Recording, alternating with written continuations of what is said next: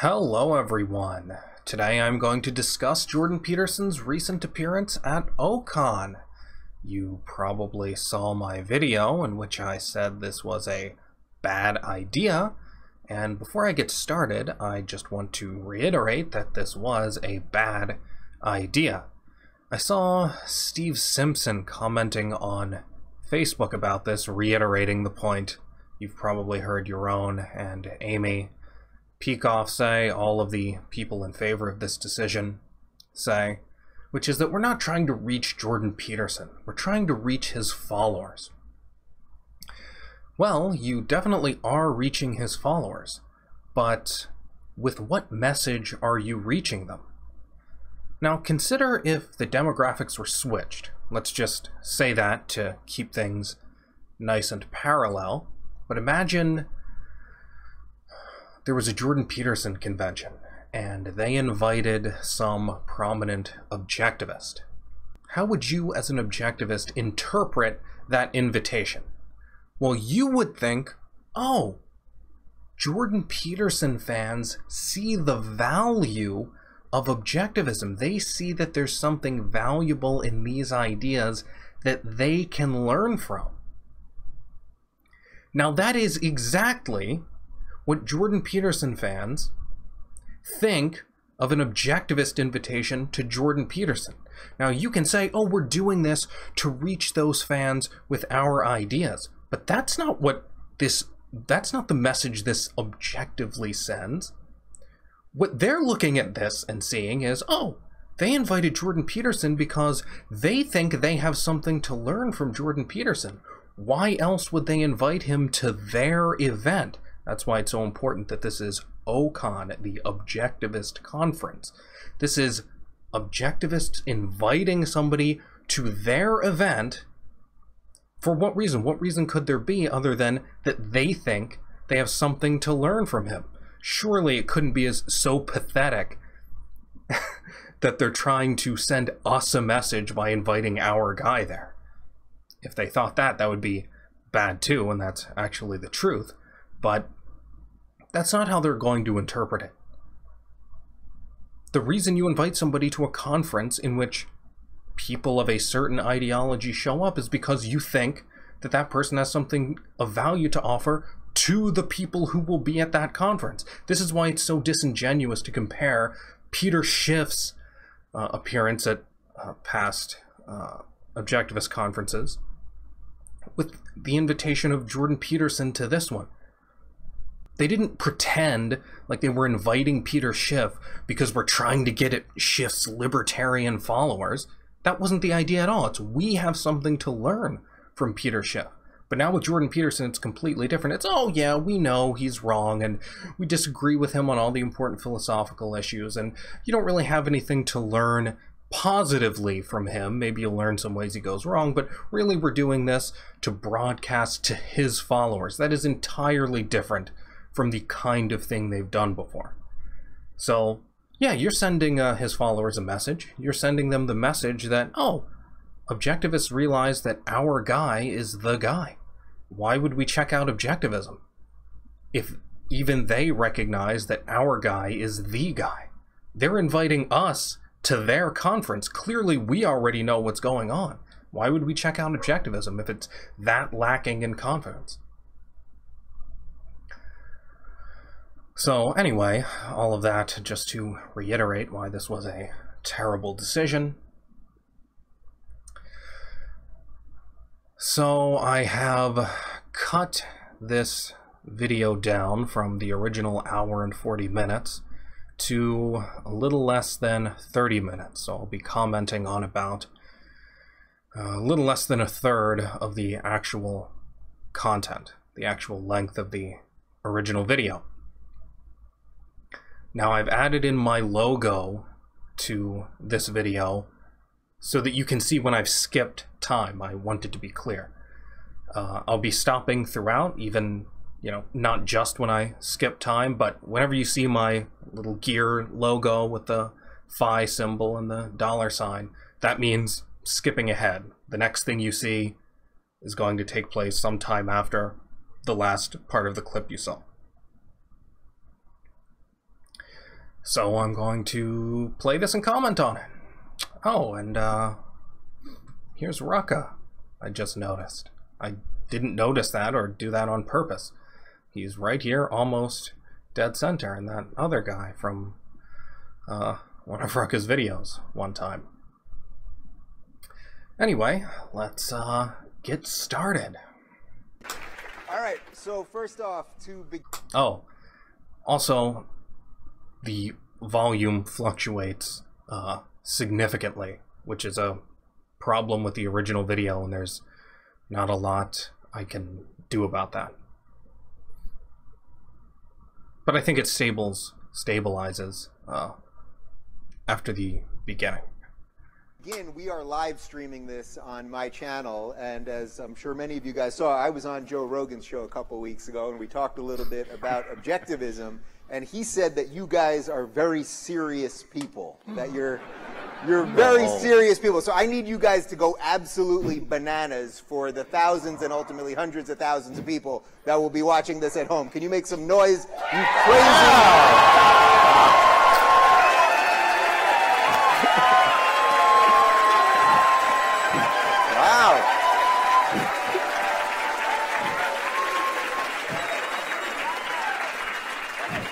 Look at you guys, you crazy objectivists. All right. You're such a negative influence, Dave. I've never seen them like this. Last time I did an event with you guys, we had the whole audience screaming out George Carlin's 7 dirty words. That's true. That's true. Well, not to be a prude, but I hardly think that is appropriate anywhere, really. That's, I mean, that is just, especially at an objectivist conference. Like, this is how they're trying to make objectivism cool. Yeah, let's have people come up and let's swear more and be vulgar. I mean, whatever. I'm not against swearing all the time, but there is such a thing as propriety. There is such a thing as something being appropriate now and not then, and there is such a thing as social standards. And I don't like how in yet another attempt to appease the mainstream, the whole tone of Ocon is, oh, let's show them we're cool and hip and normal, and let's swear, and let's do all this stupid, casually vulgar stuff. I mean, whatever, there's some comedy that I think is funny, and sometimes it's even because of the swearing, but that has a time and a place. And this is not the time or the place.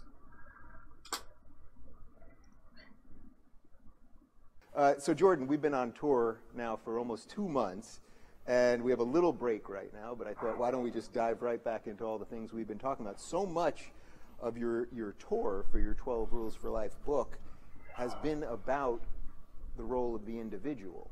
So before we get too deep into philosophy and some of the other things, I thought that would be the right place to start, because that's sort of what unifies all 4 of us up here.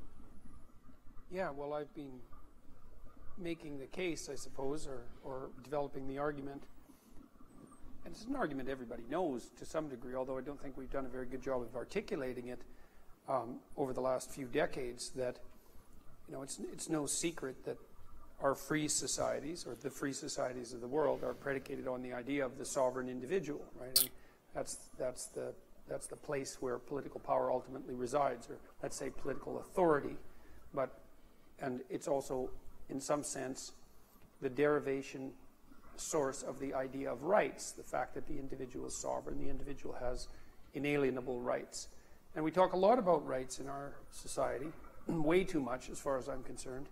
Not that they're not important, but they're secondary, because the fundamental issue of import with regards to individual sovereignty isn't rights, it's responsibility. I mean, first of all, you could make a case that your rights are my responsibility and vice versa. So there's a parallelism between rights and responsibility.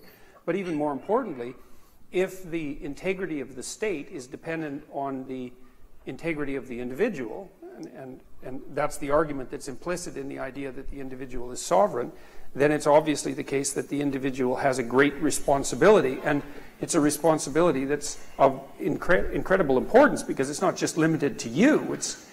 It's you acting responsibly actually constitutes the bedrock of the state. And so that's an interesting issue.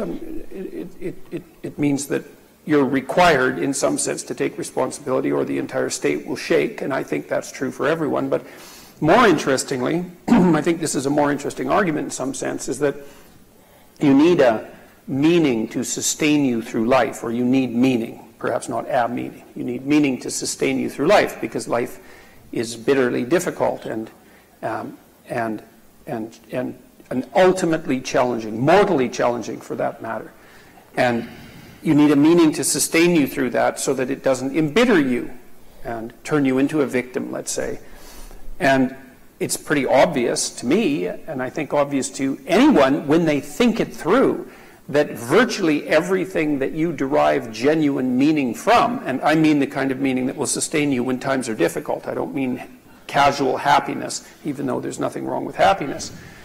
The meaning that will sustain you through the tragedy of life is always to be found in the adoption of responsibility. And the people that you admire spontaneously, and I don't think there's an exception to this unless you're a little on the psychopathic side, and I mean that technically, you feel, I do, I mean it technically, it's a hallmark of psychopathy, I would say. Generally speaking, you admire yourself to the degree that you do when you're at least taking care of yourself, at least that, and maybe when you have a little responsibility left over for your family and maybe some to spill over for the broader community. And certainly the people that you spontaneously admire in your fellow men are people who at minimum are accounting for the burden of themselves, at minimum that, but then who have excess capacity and devote that to the proper care of their family and their community. And so I don't think that we've done a good job of laying out the meaning equals responsibility equation, and it's vitally important. And I think it's very helpful for people to learn that. Lots of people have told me that you know, that they've been getting their lives together and digging them out of themselves out of a nihilistic and hopeless hole, and doing that by understanding that the meaning they need to sustain them is to be found through the adoption of the maximal responsibility they can sustain. And so, well, that's become clearer to me over the course. Okay. First, yeah, you see me changing the volume constantly. That's because whoever was running this kept upping and lowering the volume, and I have to keep trying to compensate for it. Hopefully it turns out listenable. So, anybody who starts talking about how responsibility is more important than rights, that's number one. Now, what does that mean? You know damn well what that means. That means when your rights come into conflict with your duty to whatever, God, society, the state, in Jordan Peterson's view, you know which side Jordan Peterson is going to take. And it's not going to be the side of your right to choose for yourself. It's going to be the side of the state facilitating your doing of your duty. So as soon as somebody puts rights versus duty, I mean rights versus responsibility, you should immediately be suspicious, because these things don't conflict, and the only reason to set them at odds with each other is because you are going to put one over the other, and it's clear which one Jordan Peterson is going to put over which other. Now, second, what does he regard as your responsibility? Well, he says, at least, in this dismissive way, at least yourself as a minimum. But that's not, that's minimum. Really, for your family, ultimately, your community. Responsibility, which is how you get your meaning, your sense of meaning. Responsibility means sacrifice for other people. In fact, for the group. That's your responsibility. And you know what? People are talking too much about rights. So we need to have more responsibility, more collectivism, more forced altruism. Now, the other thing is his dismissal of happiness here. Now, Jordan Peterson actually says that the idea that the purpose of life is to pursue happiness is stupid. Now, this is for all of you defenders of Jordan Peterson. I would like you to consider whether it's possible to be honest and call the pursuit of happiness stupid. Now, because he is an altruist, he identifies morality with sacrifice. Obviously, happiness, fine, okay, if you happen to get it, he says, but really what's moral is sacrificing for your community. And then you'll feel meaning. And part of the view here comes from his religious intrinsicism. It comes from this fear of subjectivity and lack of certainty and anxiety over if something depends on my experiencing happiness, if that's ultimately the cash value of what I'm doing, well, in Jordan Peterson's view, life is tragedy. Life is misery. So we have to find some way to get people to survive, to continue to try to survive and continue to exist in this miserable world, even though it is miserable. Now, why should you exist even though it's miserable? No answer. He just takes that as that's just the given. We have to find out some way to make people want to stay alive and continue to exist even though life is miserable. In fact, he says that the hardest thing about this argument is that it's so good. He isn't fully convinced that just killing yourself isn't the right thing to do, obviously. And the only way he's found out of that is not that you can actually rationally expect to achieve happiness in your life. It's that actually we should just get rid of happiness. Don't even worry about that. What you should strive for is meaning, not happiness, meaning, which is, according to him, that state of consciousness you get when you are fulfilling your moral duty to the collective, when you're sacrificing appropriately. Now, for anybody who thinks that this is just semantics, this is just an issue of language, and really when he says happiness, he means transitory pleasure, and when he says meaning, he means what we as objectivists mean by happiness. Wrong. Wrong. What he means by happiness is happiness, but also transitory pleasure. What he means by meaning is moral relief. It is the assuaging of guilt. What he means by meaning is precisely that emotion Bill Gates feels when he gives billions of dollars away. That's what he means. When you set your own self-interest against morality, now you have a big problem. Because pursuing things that are in your self-interest will probably bring you physical pleasure, but it will be shallow and you'll feel awful and guilty. Pursuing morality will make you feel miserable in terms of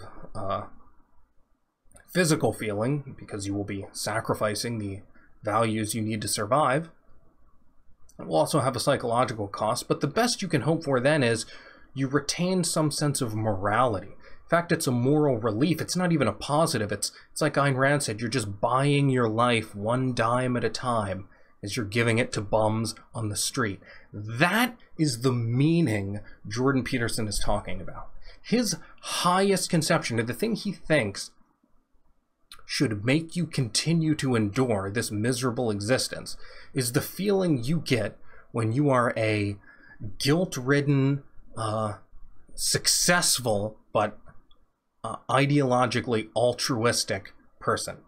And he thinks, well, you should sacrifice and do your duty so that even though you won't be happy, you will feel this sense of meaning, which is really just temporary moral relief. That is no way to live.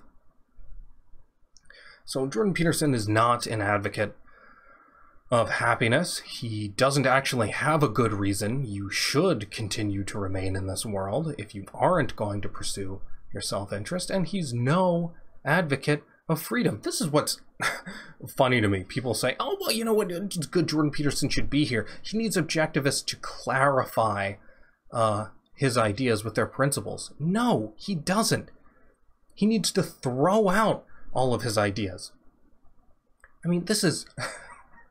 this comes from, I mean, so many objectivists and people in general are just so concrete bound and political. This is what I like about Rucka. He never wants to talk about politics first or essentially.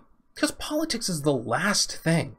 That's the most derivative thing. But so many people are like, oh, Jordan Peterson, he's anti-SJW. And he pays lip service to capitalism, therefore he's essentially fine. And all of the metaphysics and epistemology and ethics, the fact that he believes that reality is literally subjective and is created by consciousness, the fact that he thinks you should sacrifice for the community, the fact that he thinks reason is impotent, and you know things through mysticism and your blood, this very Nazi idea. All of that doesn't matter because he's anti-SJW, so he just needs some clarity. No. Jordan Peterson... if Jordan Peterson just needs clarity, then so did Hitler. Is all Hitler needed clarity? Was that all Hitler needed? No. But so many of these people on Jordan Peterson's side, if you're on Jordan Peterson's side, essentially, and you think, I just need some tweaking, you are exactly the kind of person who would have been waving that swastika flag in the 1930s and then saying, oh, but Hitler's anti-communist. He's anti-communist. He hates the right people politically. So all he needs is a little bit of clarity because, look, it's not only just that he's negative, he hates the right people, and then, okay, he's a little bit for the right ideas. Politically, a little bit. But then you're on the most superficial level. So he's negative on the most derivative level, and that's good enough for you. And then, yeah, you'll see what kind of capitalism Jordan Peterson advocates. Because, you know, he's totally fine with regulating Facebook and all of that. He thinks, oh, that's fine. Why? Because they have a duty. Right? The state has to come in and see. Are they spreading information in a way that is in accordance with the public good? That's the kind of capitalism, it's really fascism, Jordan Peterson advocates. And this is why it's so dangerous to align yourself with Jordan Peterson because he uses the name capitalism. Because he says capitalism, what he means is fascism. And what you're doing is playing into the hands of the left, who also identify capitalism with fascism. And you're just helping them make that argument when you bring Jordan Peterson into the fold and say, he's one of our guys. No, he's not. Not even politically. Course of these last, let's say, 50 lectures. So, Greg, I saw you nodding along there a lot. Can you put some of this within an objectivist frame? Yeah, well, I mean, not to plug, but I gave a talk at actually the event that I met you at called Taking Responsibility for Your Happiness. I think I have a bit of a different view of happiness than you do, and Rand has a different one than you do, where what I mean by happiness isn't the transient joy or emotion you could feel in a moment, but the state of being, the state of emotion that comes from achieving your values, having taken responsibility, set yourself goals, and leading a life where you're achieving those goals over time. And I think that's what ethics is about. I think that's what gives meaning to life, and a really deep part of that is taking responsibility for yourself. I a little bit bristle at the idea of saying that responsibility is more important than rights, or the reverse. I think they're issues that come up at a different tier. So I think taking responsibility for yourself is a matter of ethics. It's a matter of how you live your own life. It's a matter of how you lead a life worth living and be happy and have meaning. I think those go together. But then rights are the conditions that we need when we organize as a society to make everybody able to do that, not to be impinging on each other. And if we don't all value our own lives and happiness, if we're not all taking responsibility, or at least if many of us aren't, we're not going to have a society that cares about rights, and they're going to go away. And so in that sense, I agree we need to have this shift to talking about ethics and what we want to make of our lives, each of us.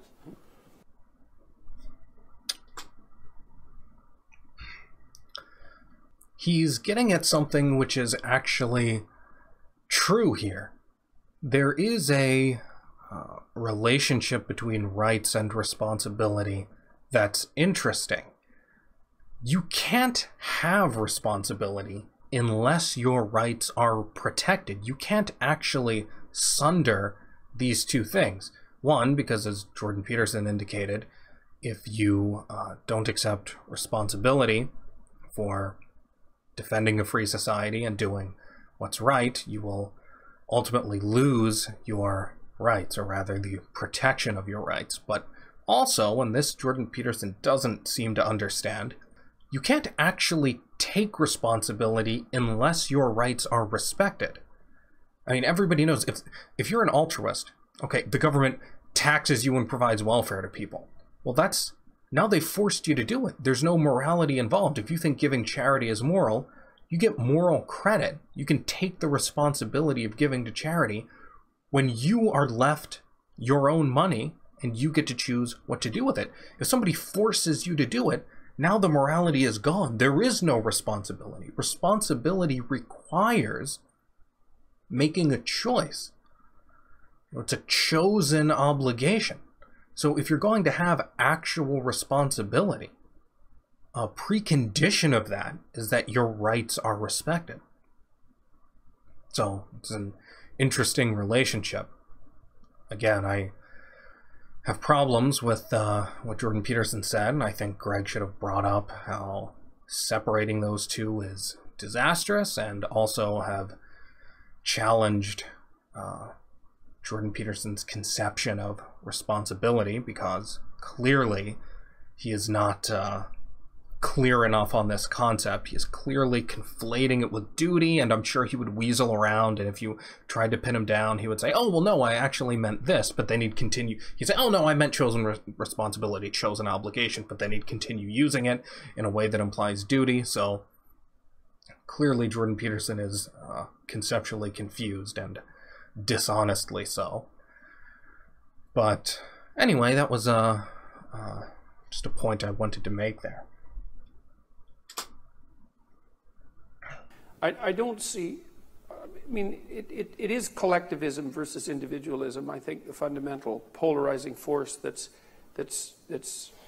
at work at the moment. And the issue with the collectivist types is whether or not they're collectivist because they care about the dispossessed, which is their fundamental claim, or whether they're collectivist because they don't want to bear any of the responsibility that would go along with being a responsible individual. And you know, I'm always skeptical of the saint-like moral claims that are put forth by people who are pushing a given ideology.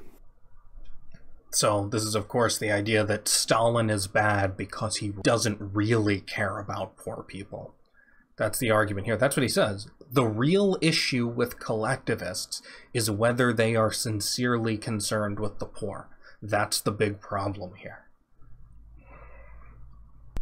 This is one of the weaknesses of the rationalist argument, I think, is that we have to use heuristics to operate in the world. So heuristics are simplifying maneuvers. And there's no option. You have to use heuristics. And the reason for that is because there is a lot more world than there is of you. And so you take this incredibly complex reality and you simplify it. And now the simplifications have to have merit. And what makes them have merit is grounds for is a topic for a very lengthy discussion. But to produce those simplifications, you have to use heuristics. You have to use cognitive shortcuts. And it looks to me like narrative is a heuristic, and that the reason that we need to tell stories, and that we probably need to have our ethic grounded in stories, is because you can't make a list of rules that will tell you how to live. Rules don't suffice, but you can tell stories that lay out broad principles, and those. Why can't you just name the broad principles then? Why is that so hard?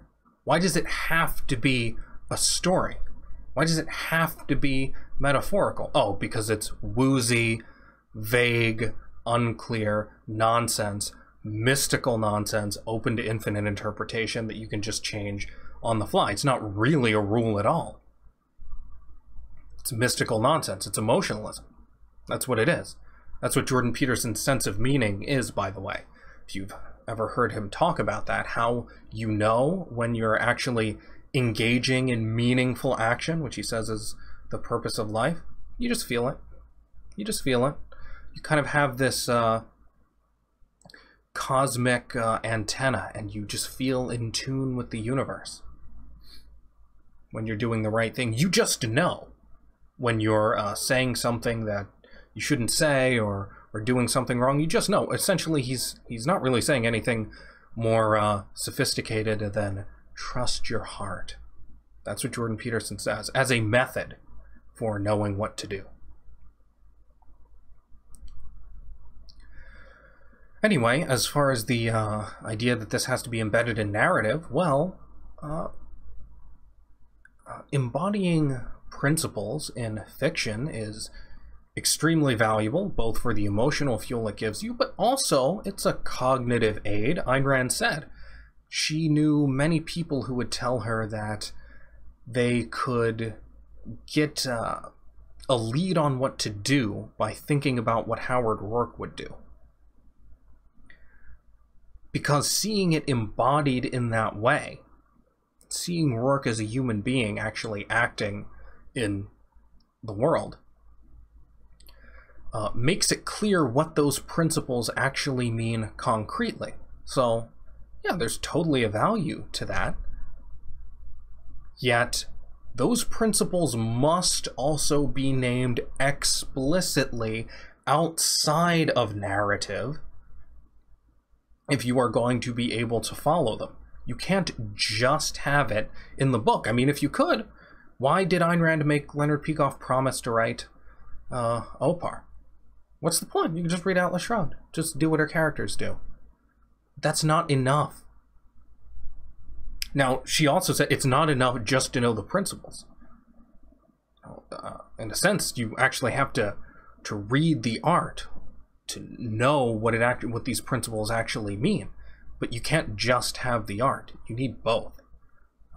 If you think you can just have the art, then what you're really fighting for is the right to be mystical and vague and not to mean anything in particular at all, which is exactly what Jordan Peterson wants.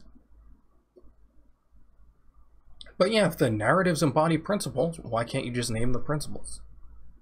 Oh, you can't because they're mystical nonsense that aren't really principles at all. They actually don't have any definition because they're based on emotions, and there's no way to define how you're going to feel in this moment or the next. It's just divine messages from the universe telling you what to do.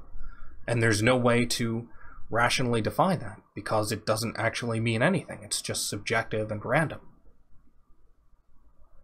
Those are heuristic principles. Now, but the thing is that the most fundamental stories seem to have a religious core. Now, I'm not exactly sure why that is, although I think it probably has to do with something I referred to earlier, which is the idea that, you know, you are, as a soul, you're the thing that transforms potential into actuality.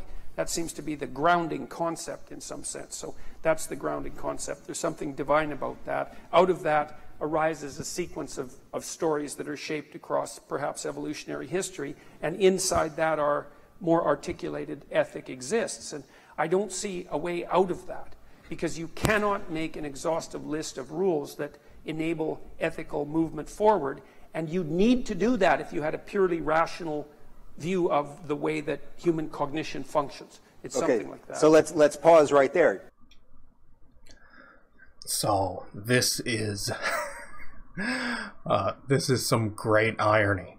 Here is Jordan Peterson criticizing reason because the rules it gives you are too narrow. That is exactly the opposite of the truth. You remember what Ayn Rand said about religion? It's like canned philosophy. Because religion gives you these concrete bound rules. Don't eat pigs, don't shave your beard. These narrow concretes just gives you these canned rules. Whereas philosophy gives you abstract principles that you can apply across time in a much wider, greater context. The rules you get from philosophy, the principles you get from philosophy, apply in all kinds of contexts that thou shalt not shave your beard will not apply in. So, I mean, this is Jordan Peterson accusing reason of precisely what religion does and reason allows you to do better than. Can either one of you figure out a way out of that? I mean, that would be the answer that an objectivist would want to have, right? Here we are. We got a whole bunch of them right in front of you. So, I don't think you could have a list of rules if the rule. Also, this is far from the most important problem I have with Greg and your own here, but you know, it would be nice to have one objectivist on the stage who didn't have a speech impediment. I'm not going to make fun of them for it, but when your job is to speak publicly, that's not irrelevant. That might be something you consider.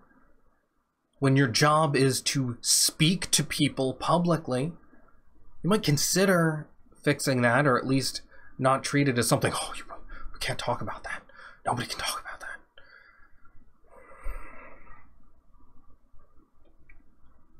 You mean something like an algorithm that you live your life by. Exactly. And an algorithm. I think that's just not something we can do. That's not the way the human mind works, and the world is complicated, and you're not going to get a bunch of if-then statements that take you to.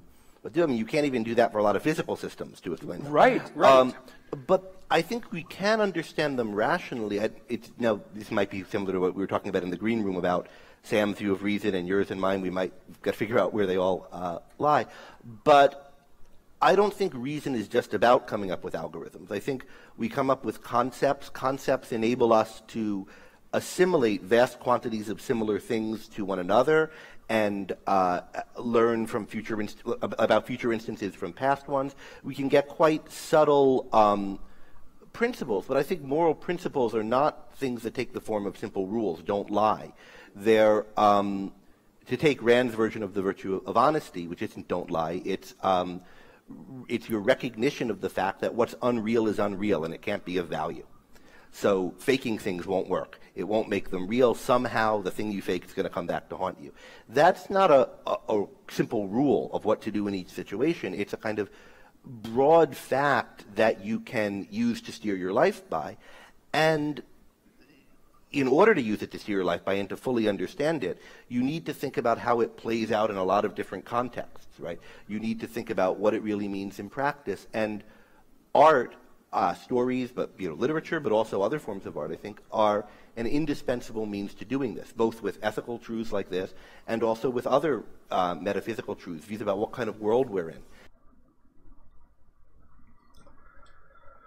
So, okay.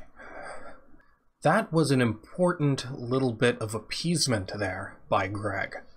What Jordan Peterson is saying here is that reason produces clarity by virtue of the fact that it is specific. It produces specific rules, and that's how you have clarity. But what really matters are these general principles, and that is outside of the province of reason. Once you get to principles, there's no clarity. They're woozy. They move around. They're not algorithmic. What does algorithmic mean? It means clear. You can always follow this. And to him, being able to know that something will work is an attribute of very, very narrow, specific things. It's not an attribute of principles. Principles are inherently fuzzy and vague, and they have to be to incorporate more than one instance. How could they be clear if they cover a range of instances? So this is a basic epistemological, conceptual problem Jordan Peterson has. And my problem is that Greg appeases this conflation and says, oh yeah, reason, it isn't algorithmic, but it is. You can apply on the broadest level. You can apply the process of reason at any time, anywhere, with any level of knowledge. You can apply it and it will work. It's very abstract. That's true. It's not as specific as put your microscope right here and observe this molecule of matter or whatever. It's very broad, but it is still precise. But for Jordan Peterson, if it's going to be very broad, it has to be hazy. If it's going to cover a range of situations, it can't be precise. How can it be precise if it's not tailored to one specific situation? But reason is like an algorithm. You use the same method, no matter what concretes you're dealing with.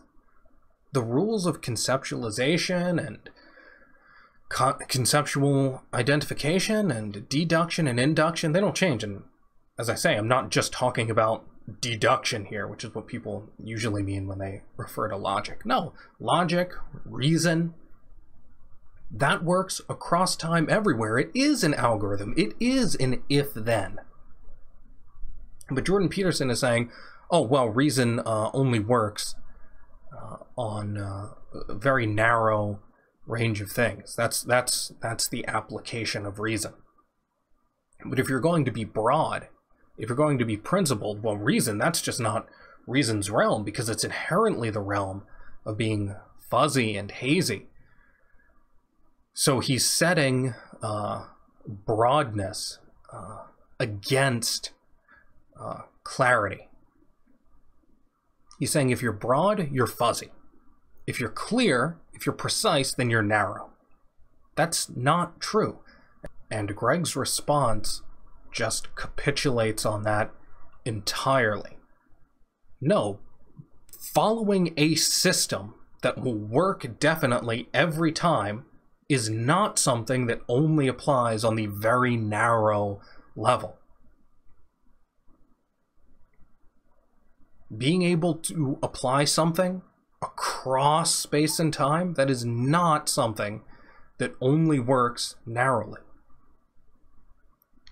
Reason doesn't, your method doesn't have to be hazy, it doesn't have to be mystical in order to account for all of the cognition or mental processes you're going to have to go through. Reason can be both definite and apply across all instances and facts and problems you'll ever encounter. These are not at odds. Durability and definition are not at odds. Broadness and definition are not at odds. That's the principle here. But Jordan Peterson is saying, no, if you're broad, you're hazy. If you're clear, you're narrow. No.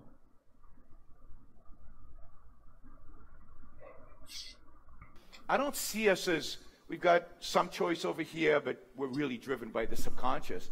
The subconscious is there for me to explore, and I become a better person as I know my subconscious better. I understand where my emotions are coming from, and I understand that better. But at the end of the day, when I make a choice out there, it's based on reality and facts. And and I see reality of facts. I don't see anything coming between me and this plastic bottle. Again, my simplistic view, right? Here's the plastic bottle. I can see it. It's a plastic bottle, and it's not something else. Now, there's a lot that goes into what is plastic, what is bottle, what is that. But that's what it is. I can describe it. I can actually, if I had the scientific knowledge, get down into the molecular structure, and it's real. It's actually here. It's not created by my consciousness or interpreted by my consciousness. It really is what it is. So I think what evolution has done is given us those tools. Let me ask you a question. Sure. Why is a stump and a beanbag both a chair? Well, because you're talking about Why the self. Why is a stump and a beanbag both a chair? So this was awful. So Yaron insists on having Jordan Peterson come to this conference. And then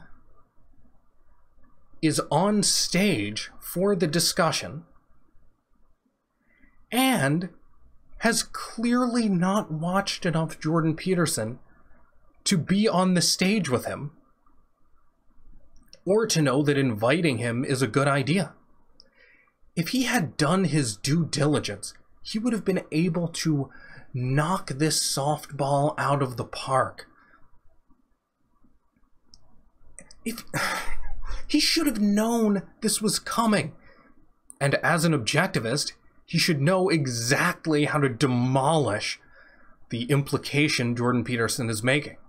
So it is, you know, my problem here is not that Yaron is taken aback by this question. Whatever. My problem is that he is the one justifying bringing Jordan Peterson here and then getting on stage with him while being too inept to deal with Jordan Peterson's criticism of objectivism. And his view is, objectivists, you shouldn't be afraid to bring Jordan Peterson here. If you know our ideas are right, why are you afraid of debating him? And then he gets up there and is incapable of debating him and doesn't know what Jordan Peterson's talking about or where he's coming from. Clearly has not done his due diligence with regard to Jordan Peterson's ideas.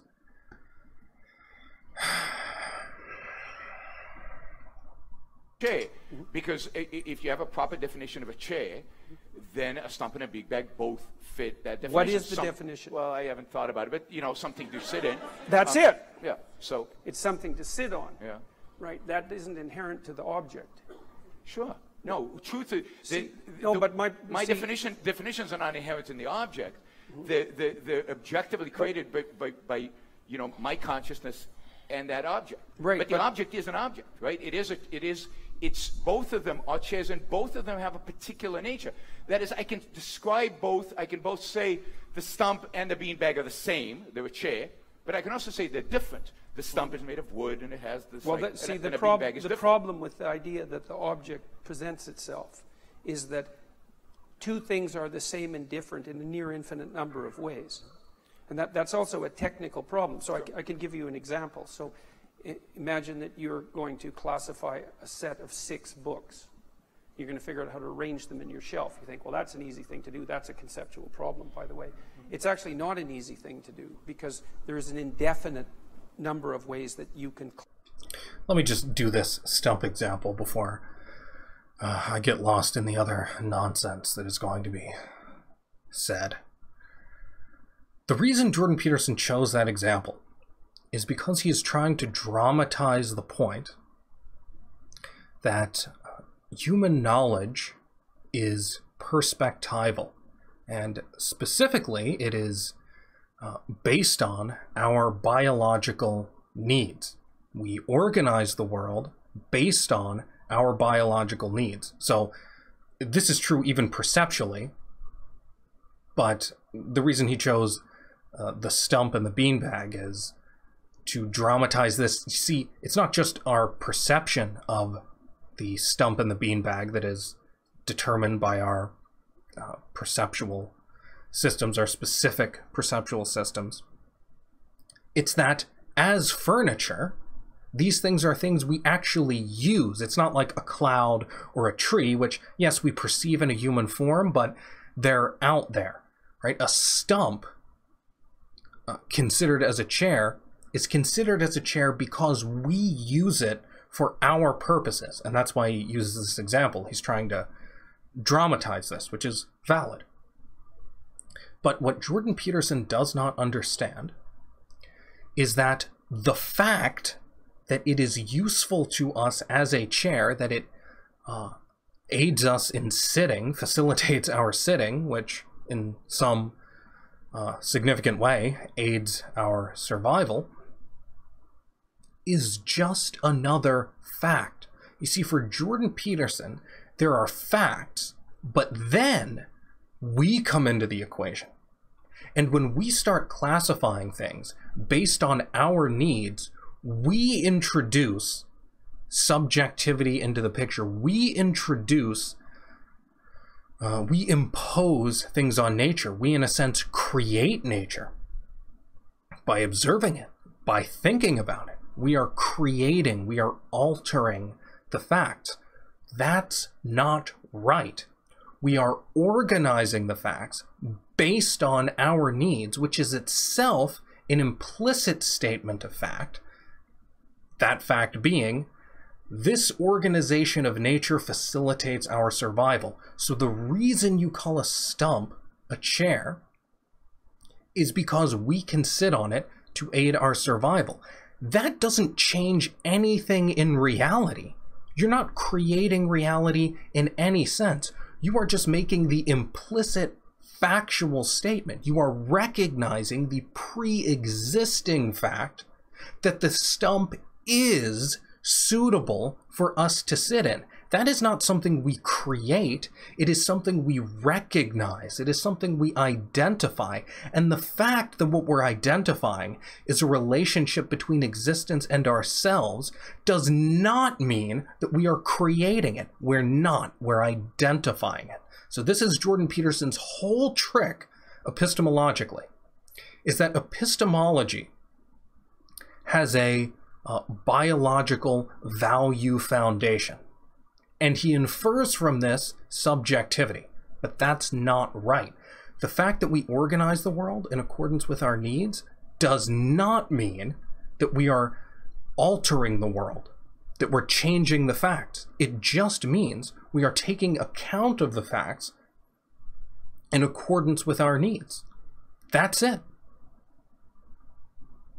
Classify a finite number of objects. So you could classify the books by color, by age, by thickness, by weight, by number of E's, by number of A's, by number of E's on the first page, by number of words, by number of phrases. Yeah, but this is where purpose But matters, this right? is a big problem. Why, because the question is, why am I classifying them? So that is there's the no question. Yes. There's no intrinsic value to classifying books. The question is, why do I want to classify them? And the answer to the why I want to classify them will then determine how I classify them. Absolutely, but that's exactly it. But that's the rub. The rub is, you see, that's the rub. Your classification system is dependent on why you apply it. And that's exactly the argument I've been using with Harris, which means the set of facts that reveal themselves to you in the world are dependent on your values. Because Sam's argument is that... Well, there are two things here. Past the perceptual level, no, that's not true. The facts that reveal themselves to you are just given. You don't create facts by organizing the world. You don't create... Whatever books are on that shelf are on that shelf. You don't create different facts by organizing them in different ways. You simply identify the further fact that your values require the organization of books in this way. And if you have correct values based on life and happiness, then that organization will facilitate your survival and pursuit of survival values. Now, on the perceptual level, there's a sense in which Jordan Peterson's right. The facts we are made aware of does depend on our nature as biological organisms. I mean, we have a specific form of perception. We see specific things. I mean, we don't perceive ultraviolet, right? We don't have those... What do sharks have? Some kind of way to sense electromagnetism? We don't have that. So the facts we see, both in form, not just form, but even the facts we are made aware of. There are things that we just don't see at all, facts we don't know because we don't have the senses for them. The facts we're made aware of do depend on our needs, and we have developed this our senses through natural selection. This is just what natural selection has caused us to have, because this is what actually aids our survival. But the point here is that having a form of perception is not subjective. You are still aware of the world, just in a certain form. But that's not subjective. You're still aware of the world. The fact that evolutionarily we have developed such that perceptually we are aware of those facts that were historically, evolutionarily, most relevant to our survival, that doesn't say anything subjective. All that says is we don't know everything. So what? That doesn't change that what we know is what we know. I mean, this is... You see this confusion everywhere. People think you either have omniscience or you have to be a total skeptic and you can't know anything. Why? it is totally possible, and this is actually the case for everyone, that you know what you know without knowing everything. You can know what you know without knowing everything. The fact that we see only some of reality and in a certain form doesn't mean that we don't actually see that part of reality that we see. The values are derived from the facts. It's like, no, wait a minute. There's an infinite number of facts, and they present themselves in accordance with your values, with your purpose. And so that demolishes the values from facts argument. Now, it makes it complicated because there's an interrelationship. Why does that demolish that? I like that hand thing he did. That was actually a really good way of showing that. I sincerely really like that. That was a cool and evocative and clarifying gesture. I gesticulate a lot myself, so maybe I have a bias toward that kind of thing, but I like that. Anyway, why does this destroy values from facts? I'm waiting to hear his answer on this. Between like a causal interrelationship. But it is the case that your purpose determines the facts that array themselves before you. And that's actually not just... Right. So he's saying, well, your values determine how you organize reality. Yes, but your values depend on the fact of your biological requirements. That is not some subjective thing you bring to the table. The fact that you organize books according to content or alphabetical order or whatever works best for you given your purpose depends on your needs as a biological organism. Now, yes, there's a lot of links in that chain. You're organizing them alphabetically because you have a job that requires that for some reason, and you have a job because you need to eat, and you need to eat because you're a biological organism. Ultimately, the way that you order the world is a consequence of facts. You are getting values from facts. Facts about your needs as an organism. But he's treating it like it's just this subjective thing. You just bring it in and you can have any values and just impose them, and who can say? Now, here's the thing. He won't go into it here, but you know what Jordan Peterson's answer to this question is? Do you know what his answer is? His answer is that, yeah, there's an infinite number of ways to organize reality, to think about reality, to impose your values on reality, an infinite number of values you could have.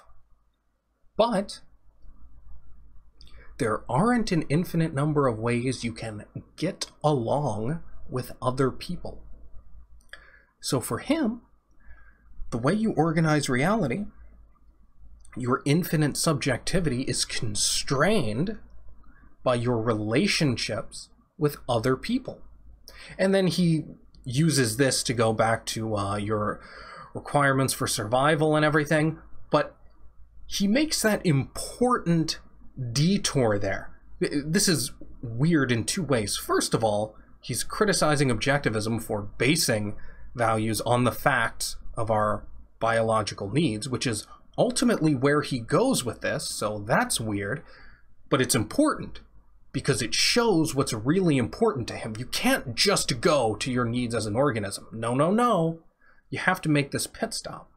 You have to stop at the group. You have to stop there. You have to show. In fact, this is primary for him. What matters is that your values work in harmony with the group's values, and that's what constrains the infinity of subjectivity. Oh yeah, you can have infinite interpretations, but there are only a limited number of interpretations that work with other people's subjective interpretations. That's how he constrains subjectivity. Not by reality, not by facts, your factual needs as an organism, but by other people's subjectivity. That's the way he gets it. So all you people who identify Jordan Peterson as this enemy of postmodernism, garbage. No, he is not. He agrees with them. And the way he, and his whole thing, this whole idea that he's an anti-postmodern crusader is a joke. I mean, this would be like, you know what this is like? This is like somebody saying, I'm an anti-communist crusader. And then all of the capitalists welcoming him, when really, as an anti-communist crusader, he says, no, I don't believe the state should be in control for the proletariat. I think the state should be in control for the race. That's what Jordan Peterson is doing. No, I don't believe in infinite subjectivity. I believe in subjectivity constrained by other people's subjectivity. That's all he is. He's just a different flavor. He is as far away from objectivism as you can be, even in his antipathy to postmodernism. He doesn't constrain subjectivity by facts. He doesn't say, oh, well, we can't be subjective because there are facts, factual requirements about us that tell us how to organize the world. No. The reason we can't organize the world just any old way we please is because, oh, other people have their own subjective preferences. This actually is why his stupid rat example is so important. This goes back to my last video where I was criticizing him. I think my last video where I talked about how he elides the difference between altruism and egoism by saying that, well, what's in one person's interest is really in everybody else's interest. And what he means by this is subjective desire. That's how he defines interest. So his stupid rat example is, oh, the little rat will stop playing with the big rat if the big rat wins their game of wrestling too many times. So you see, it's not reality that constrains what the big rat can do. It's the subjective desire of the little rat. That is his great counter to postmodernism. This is your champion, all of you anti-postmodernists. Mutable, I would say. No, the facts are, the actual facts are, the actual fact is that I have 6 books, and the actual fact is that there's a infinite, if you will, way in which to order them, and that if I ordered them by E, this would be in it. So the facts are all there. Where my value is introduced is how I'm going to order them. But what the purpose or is even to order if they're them. books. But the fact they that might they're be books firewood. is not. They might be firewood. They might be a weapon. Yeah. There's lots of things they can be other than books. So this is kind of amusing to me because the first... no, seriously though, because the first... I study and have written quite a bit on concept formation and classification, but whenever I'm writing about it, I don't think I've ever said this before, I remember back to when I was a little kid and I had this bookshelf and I was ordering the books on the bookshelf and I was thinking, well, what's the right way to do it? And of course the answer is that there isn't one right way built into nature. Here's how everyone's got to put it to the Dewey Decimal System, and if not for Dewey, no one would have figured it out, right? There are That's a great example. A lot of different ways you can order books, but there are also, and anything else, right? But there are also facts about the things that make it necessary to order them in certain ways to achieve different purposes, right? And to understand them. As long as you add that last part of the phrase. Then there's very broad types of purposes we have to have in order to be able to think and function at all. Yes. And those purposes, the purpose of getting to know as much of reality as we can, of holding that reality in a way that won't flummox us, and therefore is unit economical is the word Rand sometimes uses for this. So a way that allows you to hold a lot of information in a compact number of units. And then there are certain facts we need to know and other facts we don't because of our natures, you know, to navigate ourselves through the world, provide standards for how we conceptualize things. Yes. So although our purposes and our needs as human beings matter, it's not as though any purpose is just as good as any other, and there's you can come up with standards for objectivity of what is an objective way to form concepts and to classify, in the same way that you can come up with standards for what's an objective way to I don't think you can come up with it. I agree with everything you said, except I don't think you can come up with it objectively. Well, I even think there is a hierarchy of values, though. Take the sense of objective, though, that's involved in objective grading or objective reporting, right? It's not that the grade's already out there in the paper and you just got to find it in there, or the newspaper story's already written and a good reporter will find it. It's rather there's a way, maybe not just one, but a small range of them, right? A way that this has to be done in order to accomplish legitimate purposes for doing it. Yes, there's a finite range of organizing things that will enable you to use them in a reasonable way. And that's what we mean when we talk about an article being written objectively, a paper being graded objectively. And I think in the same sense you could talk about a concept being formed objectively or values being formed objectively. Okay. This is, I mean, this convinced me of the legitimacy of writing my book on life and consciousness. It can be hard to know, do other people already know this? Is this really original? But the fact that he is so close, but he just won't say it. Why won't he say it? Why won't Greg get to the basis here? Get to the foundation. Blast him. Name the foundation. He is so close, but he just won't say it. Why won't he say that the way we organize the world depends not just on facts about those things and not just on facts about our purposes? Why won't he name that our purposes derive from our needs as organisms, our biological needs? That's the standard. How we relate to existence, that factual relationship determines the proper way. It determines the standards for organizing reality, because we organize reality because we need to survive. Why? He's so close. Why won't he just say that?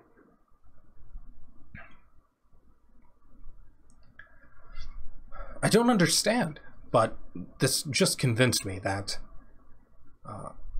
what I'm saying is not obvious. It can be hard to know. Do people know this already and they just don't say it? I haven't heard them say it. Is it obvious? And you know, philosophy is so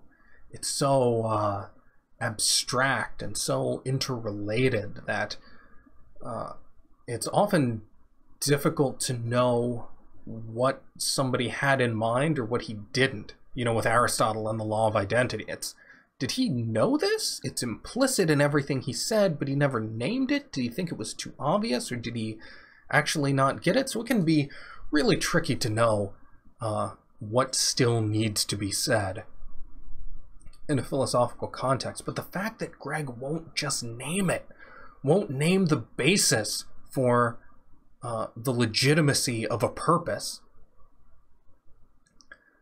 that basis being your needs as an organism, that's all he needs to say. He could be so clear and blast Jordan Peterson with this.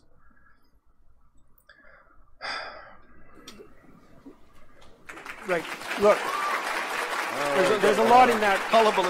Well, there's a lot in that I think is dead on. Like I do believe, for example, that one of the ways we deal with the fact that there's a plethora of facts is that we impose interpretive structures on those facts that are common to all of us because we have common goals. Like we don't want to suffer and die, generally speaking. We want to stay alive, and our biological systems predispose us to act in ways that are commensurate with that. And so... Right. And then we organize the world for that purpose. And as long as we recognize that's what we're doing, that's fine. Because that organization, it doesn't say that this organization is good outside of all context. It says that this organization is good for us. You know, it's like Ayn Rand's example of how we don't have a concept for 5-foot-tall, blue-eyed, blonde-haired women. Something like that. Now, why don't we have a concept for that? Well, it's not that those entities don't exist, or that they don't exist with those actual similarities. It's that having that concept doesn't facilitate our lives, and so it's pointless to have it. We shouldn't have that concept because it's extraneous. So, if they would just make the point that yes, life is the basis for organizing human knowledge, but that doesn't make it subjective because it's still real knowledge of things out there and real knowledge of how they actually relate to us. I just don't understand why they're just dancing around it, just nailing. I don't think there's an infinite number of solutions to the fact that there's an infinite number of problems. That's where I think the postmodernists have gone wrong.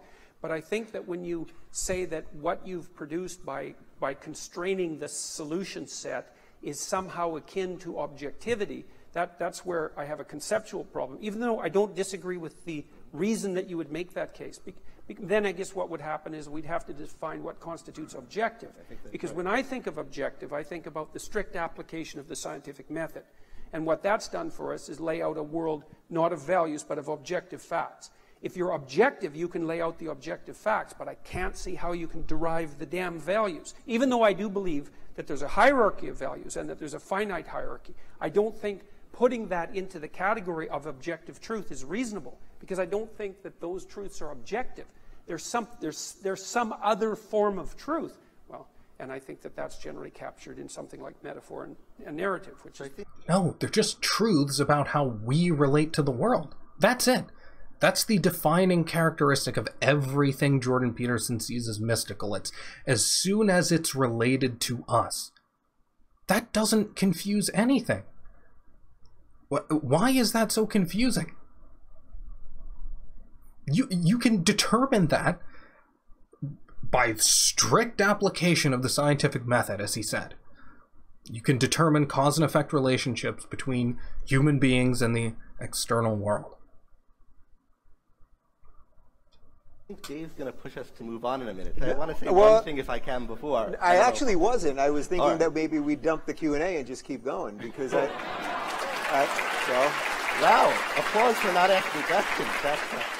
So I just wanted to say, so first, I totally agree. One of these issues we won't fully dump it. We'll do about 10 more here. One of these issues is how do we define objectivity? And this is another one of these classifying questions, right?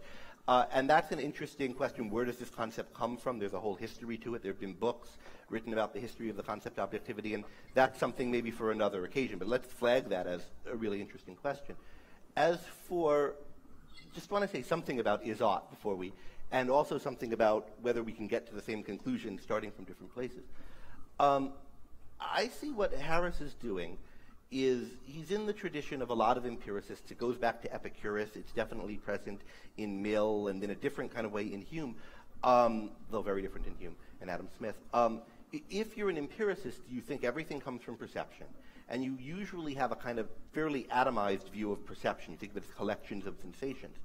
And what these types of empiricists generally do when they get to ethics is they pick some sensation to identify their value terms with. So either pain, maybe the sensation of pain is, or the sensation of suffering is the one Sam uses, right, is the bad, and then whatever's opposite to that, pleasure is the good. Some of them say the sensation of desire fulfillment, but they pick some sensation, some simple psychological state that can be experienced in a moment, and identify that with the good, and then they come up with some theory about, how do we get as many of those moments or as much of them as possible? That's famously what John Stuart Mill does, Epicurus in a very different way.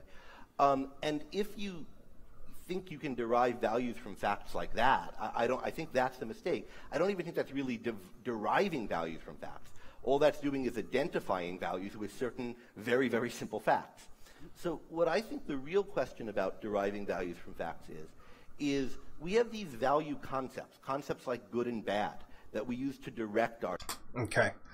So I thought this was the worst moment of the entire discussion. This is utter appeasement of Jordan Peterson's religious intrinsicism. This is the equivalent of, you're talking to, Greg Salmieri is talking to he's talking to Descartes, and he knows Descartes is a rationalist. And so he says, oh yeah, you know what these empiricists have done? They've said that all knowledge comes from observation. Pfft, yeah, right. No, us objectivists, we understand logic. That's really important. Logic is really important. We agree with you. We see where you're coming from. Now, what's the problem with that? Well, the problem is that logic comes from observation. And what you are doing by throwing empiricism under the bus in the way Greg did in this hypothetical scenario, but really did ethically here, what you are doing there is throwing away what's actually right about empiricism in order to appease a rationalist, or as Greg is doing, you're throwing away what's right about, let's say, hedonism or empirical theories of ethics, which are generally hedonistic, in favor of appeasing an intrinsicist. Now, Jordan Peterson is very uncomfortable with the idea of identifying values ultimately in terms of conscious experiences, like all religious people. One, because life is suffering, right? So if life is about being happy, or it's about having conscious experiences worth having, that's no good, because then people are just going to kill themselves, and Jordan Peterson has a dogmatic commitment to people not killing themselves no matter what, apparently, even if he thinks living is hell. So he says, ooh, if we say that it's a conscious experience, that's subjective, and there's really not any good conscious experiences you're likely to have most of the time, so really it's intrinsic. The good is intrinsic out there. And what Greg is doing here is appeasing that by saying, oh yeah, these empiricists, they just identify certain simple sensations as values. And that's not what we, as objectivists, do. Now, I know what his response would be, and I totally understand the need to explain the hierarchy involved here. And really, this point is very simple, and I think Greg could have explained this much better. And it's as simple as this. The basis of values is the requirements of life. But those values are cashed out in terms of conscious experiences. But the basic empirical approach of understanding that the only thing that is intrinsically good is feelings, to put it provocatively. There is nothing else that is just intrinsically good. Even living isn't intrinsically good. Living is good because it feels good to live. Leonard Peikoff has actually said this. There would be no point in living if it didn't feel good. You can't rationalistically deduce a duty to live intrinsically outside of the fact that living ultimately redounds to your conscious experience. Ayn Rand even said, man experiences the reality of his values in terms of pleasure. She doesn't even say states of consciousness or even something as lofty as happiness. Characteristically provocative Ayn Rand style, she says pleasure, blunt pleasure. And so that basic empirical approach of saying, okay, why should I even live? What's the point? Why should I bother doing anything? What is actually the point of pursuing any value? Well, the point of pursuing any value is ultimately because of how you experience the reality of that value. Pleasure. That is the one and only reason to continue to pursue values and remain in existence. But there are two ends here. There's values, right? And there's what values cash out as, which is pleasure, happiness, feelings. But then there's the basis, the metaphysical basis of values. And this is what Ayn Rand understands, that hedonists don't. The actual basis of values is the requirements of your life. The fact that you are an organism with specific needs creates the possibility of values by giving you a reason to pursue things. It gives you an alternative, a fundamental alternative, life or death. So the fact that life is contingent on the pursuit and achievement of values, that is the source of values.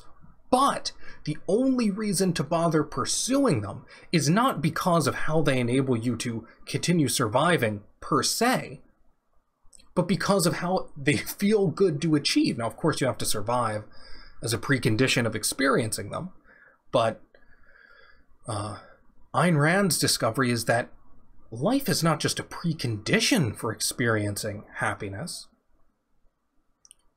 Achieving life is actually what causes you to feel happy. So the empirical approach of, okay, let's see here. We want to feel good, but we also have to be alive in order to feel good. So let's see, how do we maximize pleasure while staying alive? And Ayn Rand discovered those are the same thing. You do the same thing to stay alive and to achieve happiness. That's what results in happiness, the achievement of your survival. So this is really as simple as doing your chores to get your allowance. This is a simple analogy. You have to paint the fence in your front yard in order to get your allowance. Now, why are you painting the fence? In order to get your allowance. Now, you can't get your allowance without painting the fence. So in exactly the same way, you can't experience happiness without being alive and achieving the values that allow you to remain in existence. So you can't get happiness or pleasure without attending to your needs as an organism. In the same way, you can't get your allowance unless you paint the fence. But also, the only reason to paint the fence is to get your allowance. Let's say I chose chores rather than work because that just confuses the metaphor. Maybe you like work. I'm assuming you probably don't like chores or painting a fence. It's just an analogy. But you do the chore, you paint the fence for the purpose of getting your allowance. Now, that doesn't mean you don't really paint the fence or you can ignore that part. No, you have to have that part. But you do it for the sake of your allowance. It's the same thing with values and happiness or pleasure. You have to attend to your needs as an organism. But that's only worth doing, like your chores, because of those terms in which it cashes out, in terms of conscious states. So I really do not like what Greg is doing here, which in my view is throwing what is right about the empirical approach under the bus in order to appease Jordan Peterson's distaste for conscious experience as the ultimate purpose, although not the standard. But anyway, if you remember that chores and allowance example, that's it. That's ethics contained in a simple, clear, concrete analogy. The basis of values is the requirements of life. Yes, true.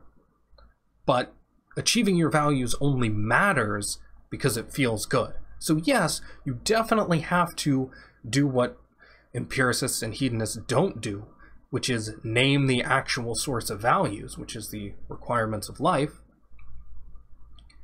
But it is not good to kind of weasel around and imply that things don't actually get cashed out in terms of conscious experiences ultimately, because they do. As Ayn Rand said, man experiences the reality of his values in terms of pleasure. And experiencing your values is the only reason to try to pursue values. Now, the fact that you can experience values isn't what produces the metaphysical possibility of values. That's your requirement as an organism. But don't conflate the fact that life is the metaphysical source of values with the idea that life is the reason to pursue them, and disconnected from how it feels to pursue and achieve them. Anyway, I think Greg is muddying this point in order to appease Jordan Peterson. I mean, if I just think if I were an objectivist, just or not an objectivist, just somebody interested, and I were listening to this, I would think, I would hear Greg lay out the empiricist approach and think, yeah, that makes a lot of sense as far as it goes. And then I would hear him say, that's wrong, and here's the objectivist approach, which he doesn't explain very well, in my view, and I would come away thinking, okay, so that part he said that made sense isn't objectivism, and then I don't really understand what objectivism is. Maybe it has something to do with Jordan Peterson's intrinsicism, I guess. Seems to be what he's implying. So I think this was the most disastrous exchange of the whole event. Direct ourselves through life. How do we form these concepts? And can these concepts be formed based on facts in an objective manner, as opposed to just being found out there already, or just being made up, and you can make up yours and I can make up mine, and there's no way to tell if the Nazis or the Ku Klux Klan or the communists or we are right about what the values are. So I think we have to take this question back to the broader question of how do you form concepts? And what kind of ways does perceptual evidence play in the forming of concepts? And in the case of value concepts, and here I'm drawing on Rand as I usually do, what I think we do is, at the deepest level, it comes from the needs of living organisms. There are certain ways they need to function in order to survive and prosper. And values are the way that we conceptualize that. They're the conceptualization, so a human value held in conceptual form is an identification of something a human being needs to live. And he values it insofar as he chooses to live, and in some form recognizes that it will contribute to his life. But what I think ethics as a branch of philosophy, as a science in effect, has to do, is really articulate the foundations of these values, where they come from, what the fundamental values are, what the fundamental ways of achieving them are. So how would you distinguish your perspective from the perspective of a Darwinian pragmatist then? So let me just say one more before I get to that. Yeah. So, but doing that as a philosopher is a pretty sophisticated thing. People don't start doing philosophy until thousands of years, more than that, into living as human beings. This particular theory of the origin of values didn't come about until the 1950s. So in some sense, prior to that, human beings were identifying things as values in conceptual terms. We learn it as we're kids. We learn that some things are good and some things are bad. And what a philosophical theory of values is meant to do is to articulate why that works, what it is that we're doing better when we do that. But other people who don't have the same theory than us will have some of the same values. And so we might come to the same conclusions, but without being able to fully defend and articulate them in the same way. So I don't think it's a coincidence that both of us think the Nazis were bad and the communists were bad, even though we start in some sense from different places. But I think to fully develop and understand what's bad about them, and to come out consistently on the more difficult cases of what's good and bad, although the Nazis was a really difficult case for a lot of people, we should remember, and the communists still is. That's where we need, I think, to get down to the foundation. Now, you were asking me about the Darwinian approach. Well, because, you know, if you're making the claim, which I think is it's a justifiable claim, whether or not it's accurate, is that our ethics are grounded in something like the necessity, we could say the necessity for survival. Anyway, just, yeah, like I said, I think that whole explanation was confusing, and I get he's stressing the actual source of values, but the way he does this he just throws conscious experience under the bus, and then, oh, but here's the metaphysical basis for it. Why is he stressing it that way? And I think he's stressing it that way and implying this view that values cash out in terms of pleasure, as Ayn Rand said. He's kind of not saying that at all and kind of dismissing it because he's talking to Jordan Peterson, somebody who would be totally against the idea that you live life in order to feel pleasure or be happy. And so Greg is totally avoiding that point and just stressing to the point of being misleading and obfuscatory the points on which objectivism allegedly agrees with Jordan Peterson. I don't know why I did quotes while I said allegedly. I really meant allegedly. I don't even know if you can see that in the camera, but anyway. survival and reproduction, which are variants of survival, obviously. It's a Darwinian claim. It's the claim that the American pragmatists advanced as well, because this is Peirce and William James and primarily, you know, they believe that your knowledge was a tool. Knowledge was a tool to advance being in the world, let's say, survival in the world, and that you justified your knowledge not because you had final knowledge of anything, but because your tools were good enough to obtain the end that you were aiming at. That was the validation process. If your theory was good enough to get you to where you were aiming, then it was true enough. And the pragmatists believed that that was the best that you could do with truth. And then when Darwin advanced his theory, the American pragmatists said, oh, look, Darwin's theory is actually an extension of pragmatism. And pragmatism is the notion that your truths are good enough to facilitate your survival. But this is the rub. So that's Darwin. There's a truth that's embedded in the Darwinian worldview. That is not the same truth that's embedded in the Newtonian worldview. There's a conflict between those two. And the Newtonian worldview is basically the world of facts, right? Roughly speaking. And there's a set of claims about truth that are based in a Newtonian worldview. And they're not the same as the ones that are based in the Darwinian point of view. It's a big problem.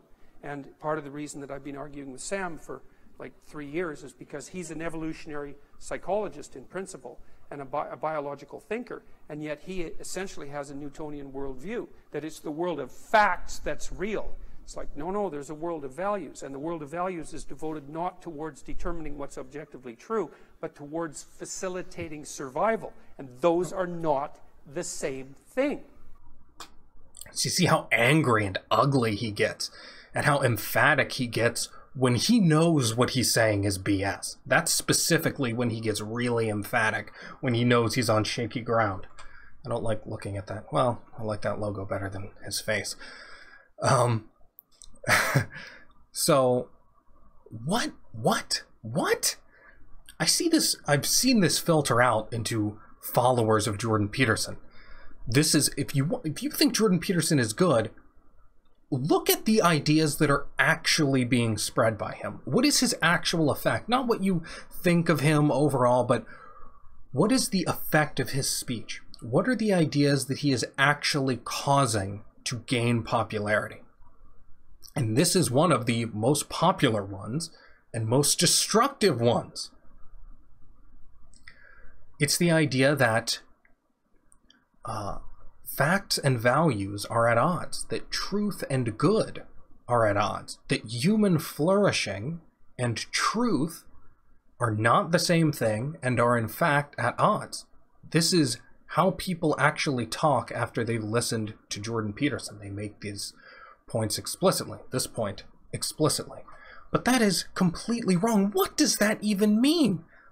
Darwinian science is about what facilitates survival, but Newtonian science is about truth. How do you think things survive?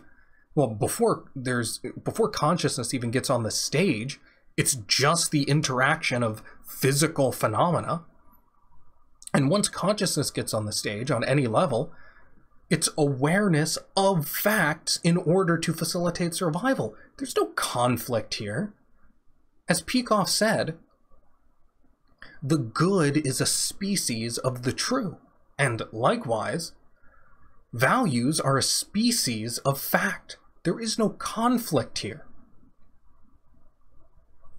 I mean, it's insane. It's so crazy that something so false, so common, something that is so common sense can be twisted into something that people believe the opposite of what is obvious, as if the opposite were obvious. So this is for all those people who think, oh, how can societies ever change?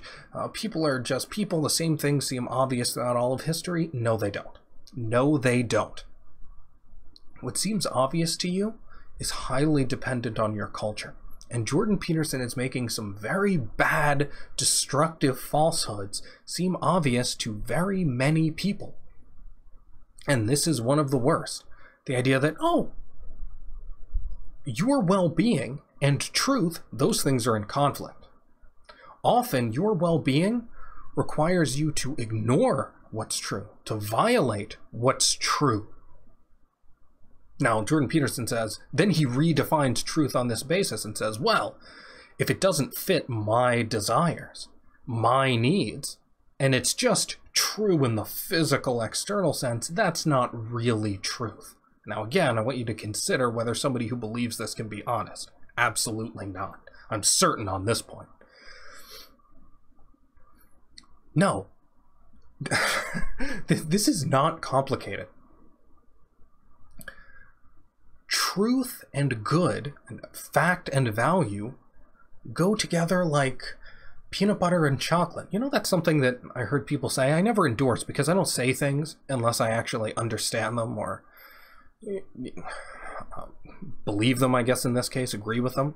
But I've recently been eating peanut butter and chocolate together, and they really do go well together. I used to be a chocolate purist. I wouldn't adulterate it with anything, but pretty good with peanut butter. Anyway, so, no, facts and values. What you need in order to survive and feel good, which Jordan Peterson endorses. He says, oh yeah, usually we do things in order to survive and get what we want. Yeah, so that's supposed to be in conflict with facts? How is that in conflict with facts? Because it's pretty simple. In order to, we live in a factual world and are ourselves factual organisms. Therefore, in order to get what we want in this factual world, we have to act on the basis of fact. Now, how you warp that obvious, in fact self-evident, fact into its complete opposite, and you make the complete opposite of the self-evident seem obvious to people, well, that is what Jordan Peterson is a master of. Or, well, I don't know if I'd give him that much credit, but that's what he's doing in any case. You know, if this intransigent physical world is against what's good for you subjectively, then it's false. You know, Jordan Peterson actually says, this is what he actually means when he's talking about reconceptualizing truth.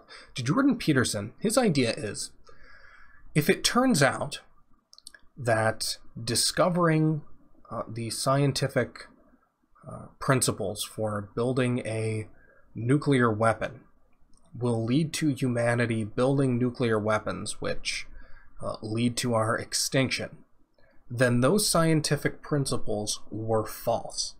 That is Jordan Peterson's view. They're false. Because truth doesn't mean truth. It doesn't mean what actually exists out there in reality. It's not correspondence to reality. It's what works for you, for the species, really. So if something is impractical, if there's an inconvenient fact or truth, then it's false, just because it's inconvenient. That is Jordan Peterson's actual view.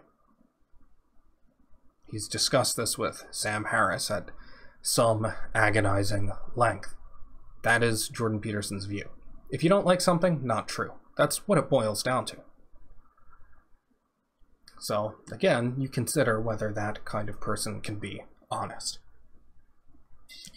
Anyway, I said all I have to say about this, I think.